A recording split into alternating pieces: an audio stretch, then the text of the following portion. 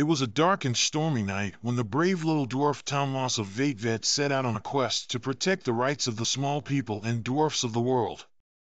Armed only with a small shield and a sword forged in the fires of the ancients, Tom Moss strode fearlessly into danger, determined to fight for the cause of justice. Though small of stature, Tom Moss had a heart of courage and bravery, and a mind filled with determination and strength. He was willing to fight for the rights of his people and would do whatever was needed to see them victorious. Despite the odds, Tom Moss was never afraid to take on whatever challenges stood in his way.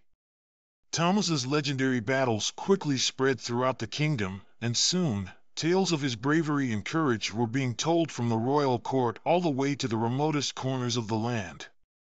Word of Thomas's heroism and resolve reached the ears of many, and soon, it was clear that the dwarf of Veitvet was quickly becoming a symbol of hope for small people and dwarfs everywhere.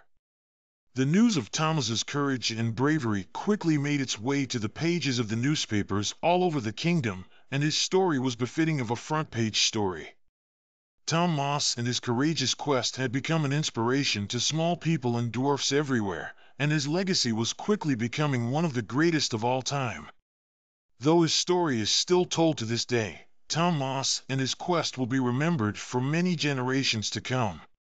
He stands as a symbol of courage and hope, a reminder that no matter how small one may be, they can still make a difference and fight for the rights of all.